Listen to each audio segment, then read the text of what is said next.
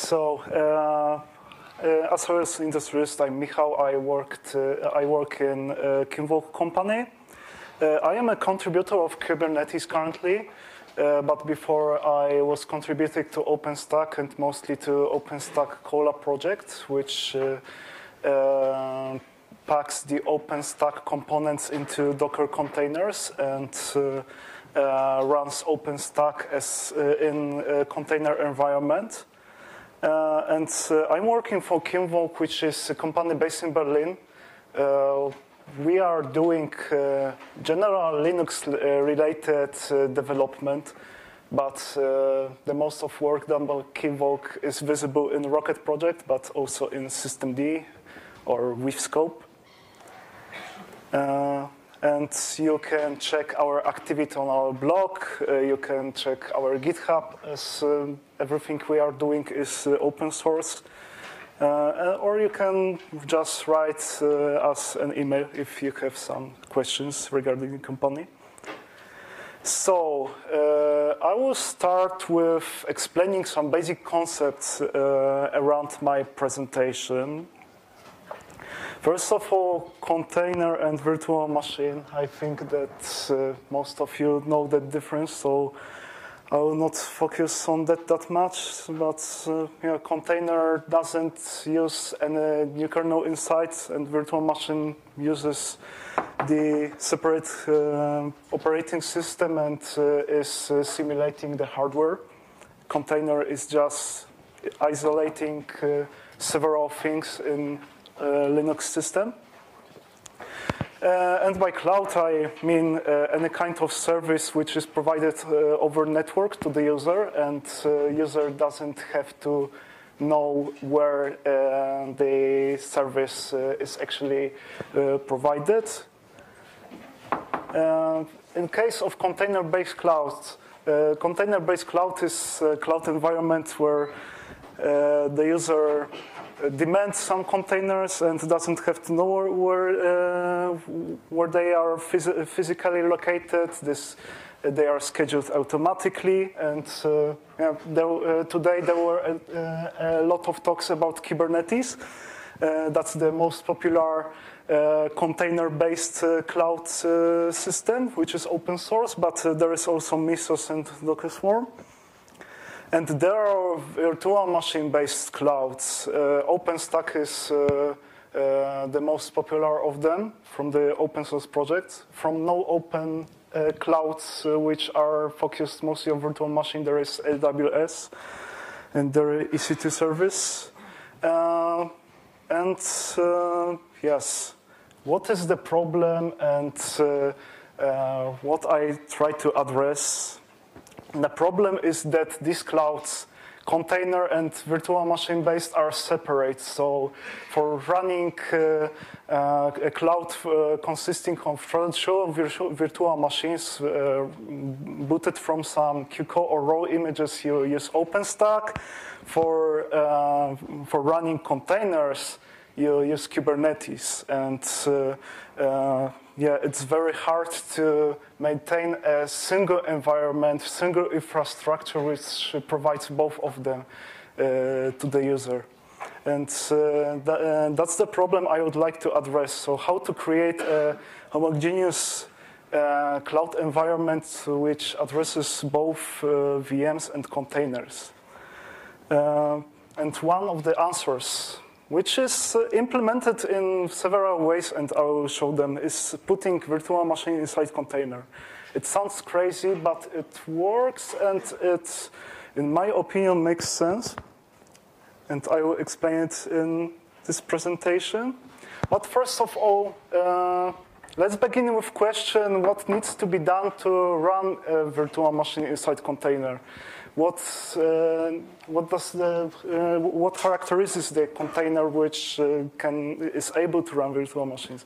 First of all, it has to be privileged, so we need to give the most of Linux capabilities to that. It needs an access to C groups because, for example, libvirt is using C groups for resource management. For virtual machines, it spawns. For qemu processes, it spawns. We need also to provide an access to all the needed devices we would like to share with VMs. And if we want to use KVM, we need to also share the KVM devices. It's just a device in dev directory. And here comes the question whether this idea of putting VMs inside containers, whether it improves security somehow, and the obvious answer is no. That's because it's privileged, it has access to the devices, it has an access to C groups, and that's why if someone gets inside the container running virtual machine, we should assume that he has an access to the node, to the host. So it doesn't provide any security.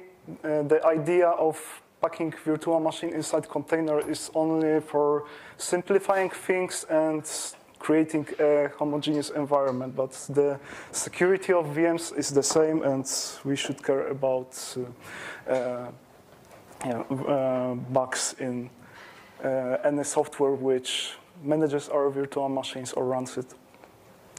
So how to do that? And how to use the concept of containerizing virtual machines in the cloud environments. There are two most popular ways. First of them is to put every qemu process in the separate container. And the second one is to just put a libvirtd daemon inside container and have many qemu processes inside that one container with libvirt. In case of qemu in container, we have, in this case, we have some host, some node. We have 2 or more qemu containers and which run the virtual machine. And the 2 most known examples of cloud systems which are using that approach, first of them is Borg. So Google Borg internally for virtualization is using containers and is putting each virtual machine inside another container and just schedule them as the other containers. And also Rancher OS has a control plane for virtual machines, and it's using exactly the same approach. And they have a Docker image for with qemu. You can even just pull it and write docker run rancher VM something, and you have a running virtual machine. And the advantage of that is that we don't rely on any other tool for managing the life cycle of VM. And if we, for example, shut down the VM, the qemu process just goes down, and for Docker or any container runtime system, it's just closed. It's just shut down of container. And in the same way, Kubernetes and the other container cluster systems see that fact. But there are 2 disadvantages. The first of them is that you have to somehow manage the images. So if you have a Kubernetes environment in which you would like to run the containers with VMs, you need to somehow provide the qco or raw images. And if you are developing such a solution, you need to somehow provide the image service for that. And you have to put your own effort on providing the external storage and play with qemu options. In case of libvirt in container, we assume that every node in the cloud is running one libvirt container. So in case of Kubernetes, it could be a daemon set. And there are a lot of qemu children of libvirt. Libvirt manages their life cycle. And the most known examples of that are, the most known example is OpenStack Kolla project, which I mentioned on the introduction of myself. So it's a project which containerizes the OpenStack. They also have an option to run OpenStack on top of Kubernetes. And there is also libvirtd, which is a project that aims to run, make a VM a native citizen of Kubernetes. So it's implementing the VM pod feature. And there is also a KubeVirt project, which the guys developing it had a presentation yesterday in the virtual machine and infrastructure as a service track. And yeah, the main advantages is that libvirt provides an abstraction for managing images. It manages the remote storage, and it's much easier than dealing with qemu directly. But on the other hand, you need to somehow interact with that libvirt, which is itself a layer of abstraction. So it's not very easy to decide whether we go with qemu or libvirt. There are some projects which use the first approach. There are some projects which are using the approach of libvirt, and we may see in the future which approach was better and which layer of abstraction provided more problems. So, how exactly it relates to the cloud? As I mentioned, libvirt is a project which uses VMs in Kubernetes. And how it do that? It uses the container runtime interface. There was a presentation today explaining what it is, but I will explain it quickly. So CRI is a mechanism in Kubernetes which allows you to write your own server which provides some runtime service to Kubernetes. By default, Kubernetes uses Docker. So if you run some pod on Kubernetes, you receive a bunch of Docker containers running somewhere in the cluster. By CRI, you can replace that with any kind of runtime system you want.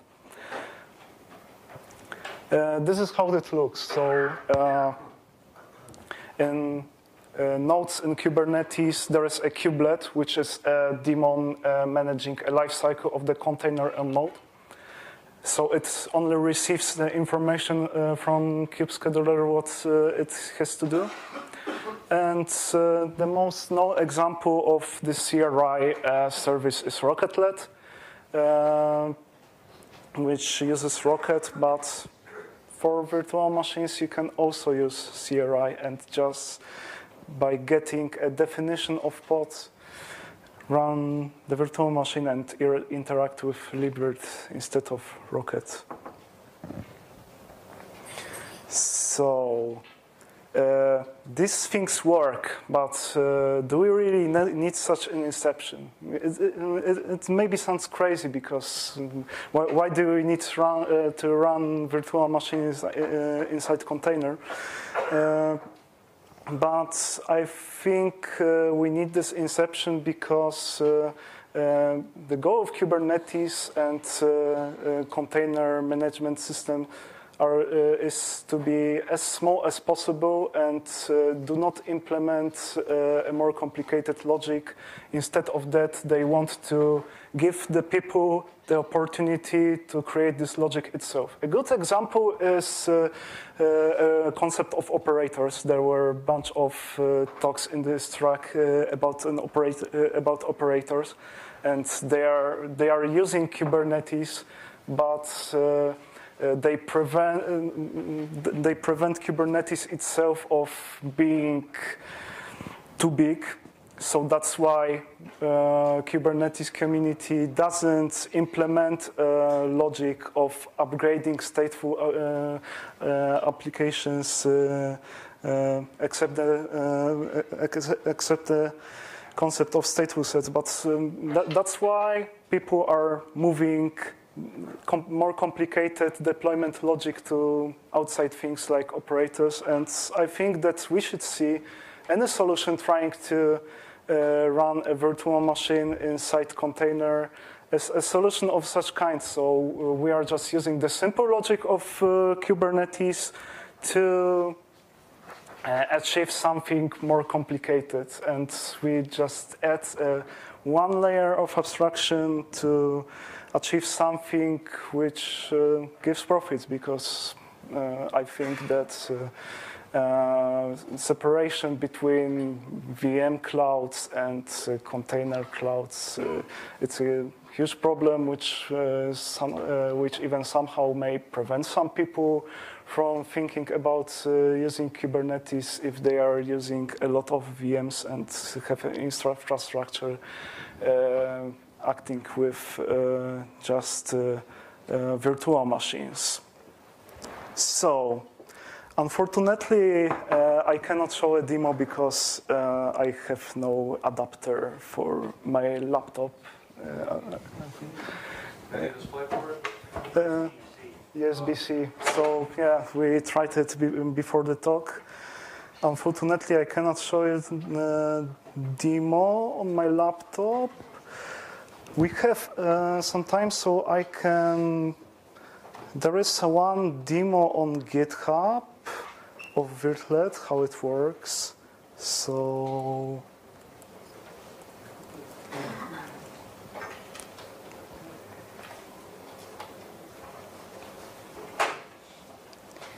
Okay.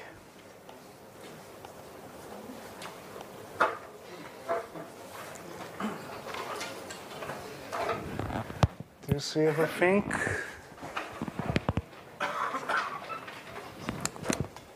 Okay, maybe that would be better.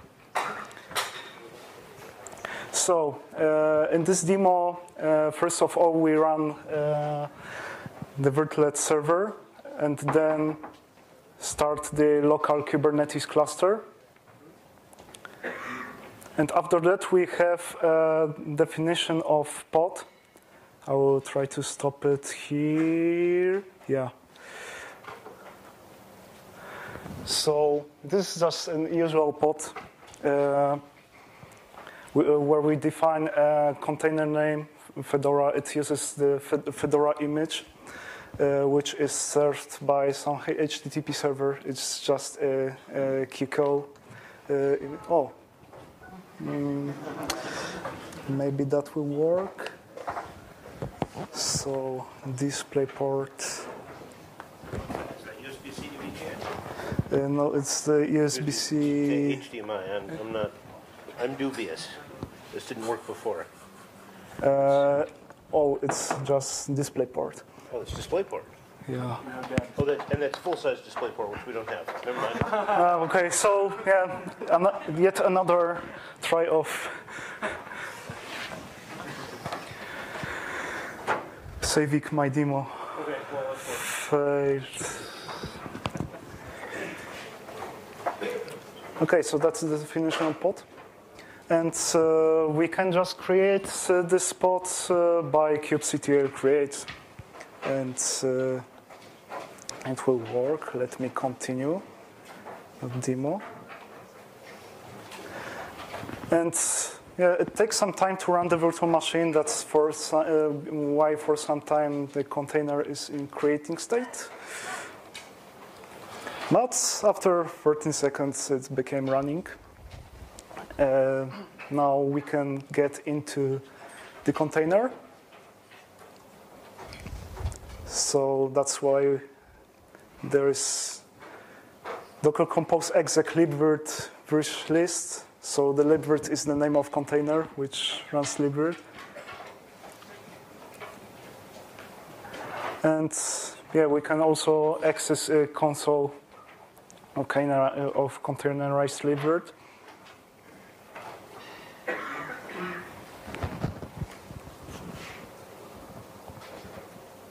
Oh, okay, here's just slow typing. Okay, and I can also show you, I have a project just called Docker libvirt, which is very tiny Docker environment for putting libvirt in a container. Just to not make Docker run command very long, I put this definition inside Docker compose CM file. So I expose port of libvirt. Here there are the necessary mounts I mentioned in my presentation. And there are also volumes for libvirt where the actual instances and disks for libvirt are stored. So we can just use named volumes for that. And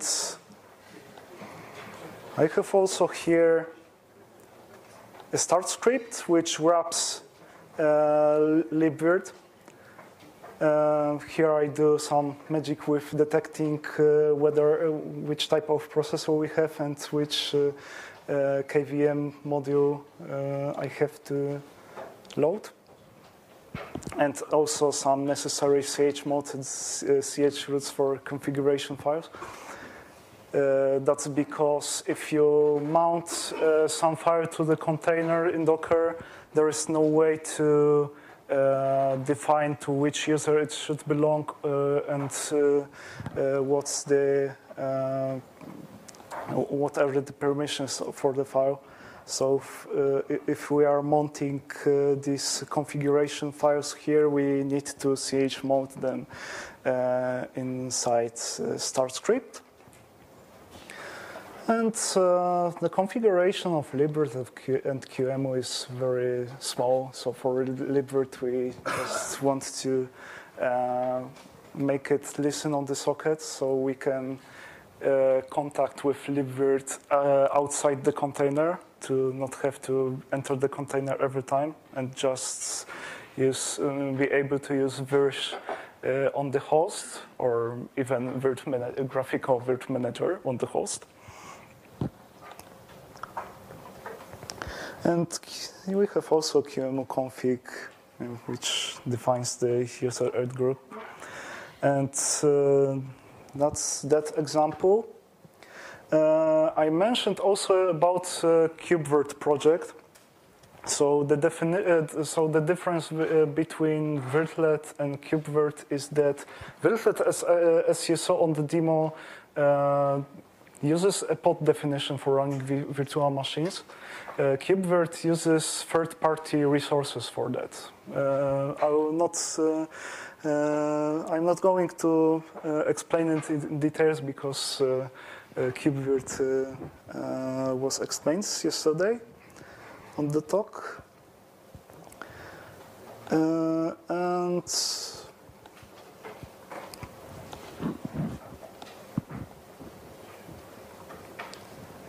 let's go back to the presentation.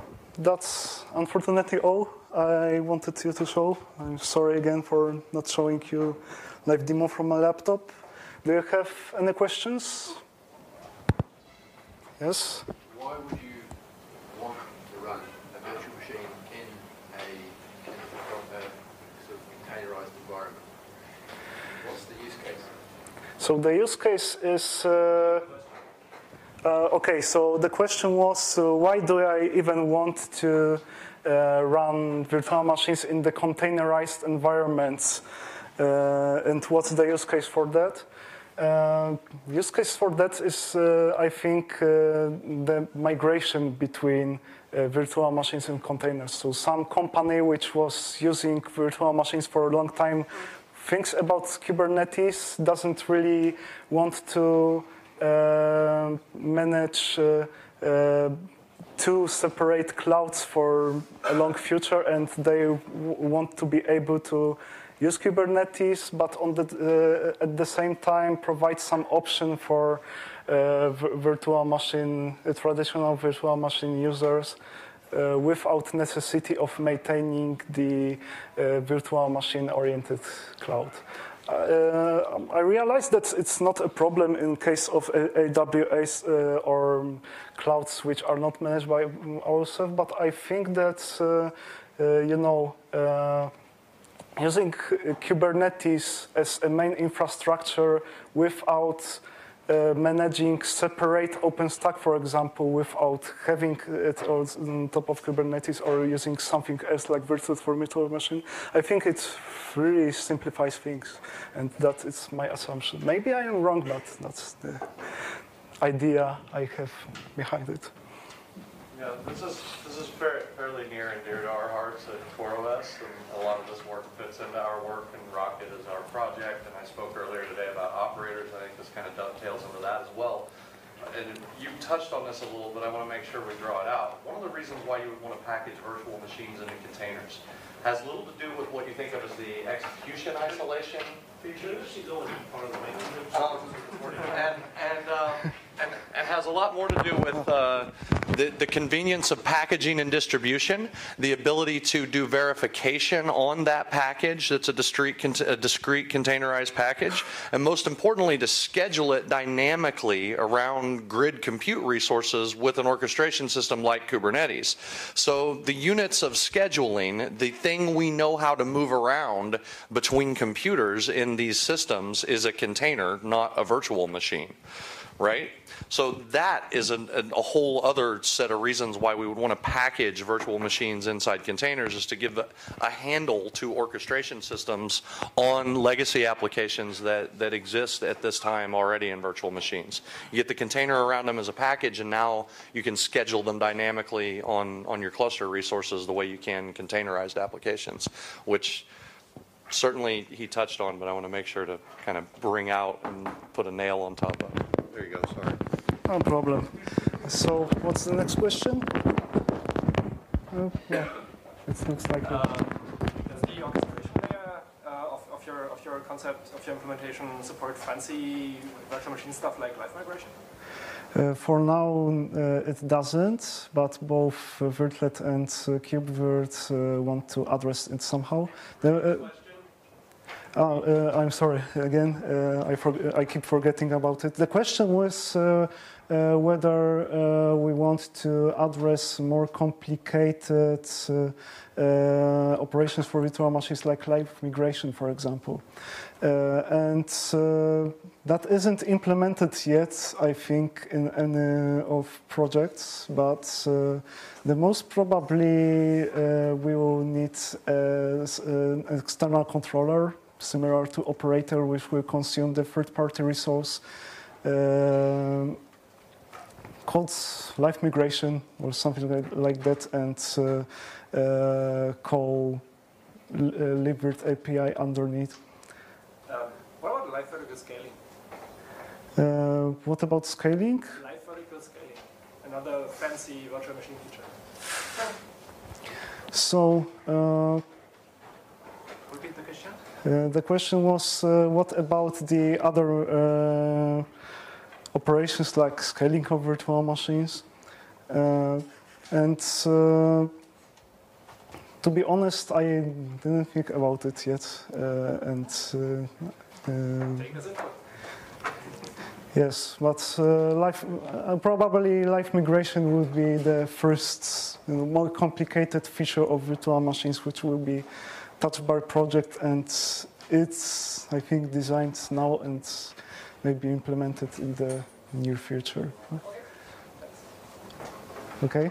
So my question is related to the first question, the first answer, the second question. So the whole use case is like you have the operator which has deployed Kubernetes cluster. Let's take Kubernetes. Some minions, hundreds of minions. And then they said, okay, now we need VM payload. And then this comes a solution, but that operator still to deploy OpenStack or throws OpenStack out of the window. Because unless you throw OpenStack out of the window, instead of simplifying things, you add Kubernetes, and afterwards you still need to have libvirtd XML managed by Noah, managed by Heat. So you inserted underneath a restrictive thingy, and the whole definition thing, unless you throw out Nova and Hit, doesn't go away. So the question was, the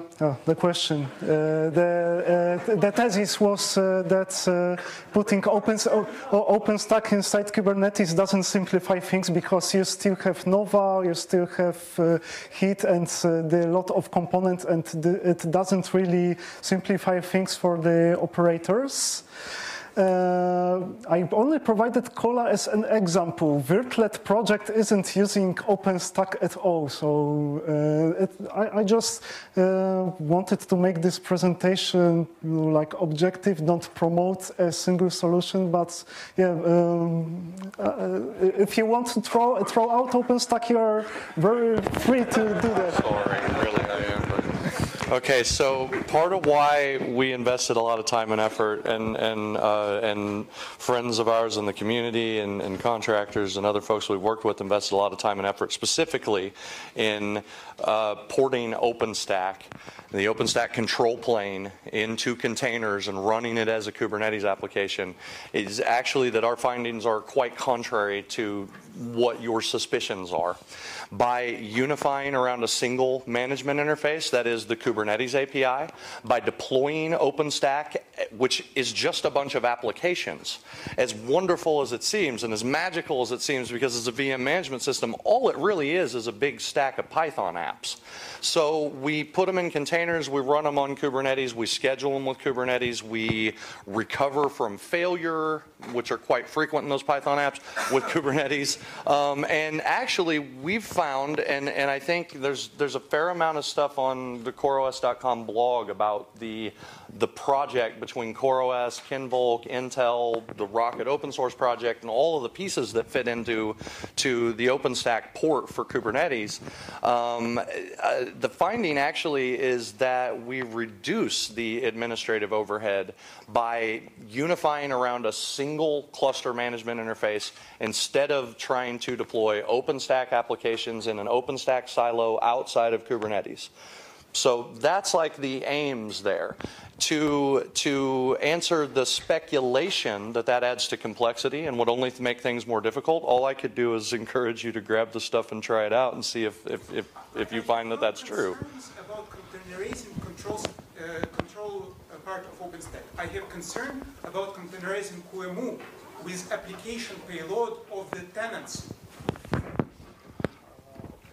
Okay, so tenant application payloads. Yes, so the folks you're serving, they still consume OpenStack APIs and schedule their virtual machines through the OpenStack facilities. Processes are running inside these containers. Yes. So that is a concern. Well, actually, let me back up for a minute there.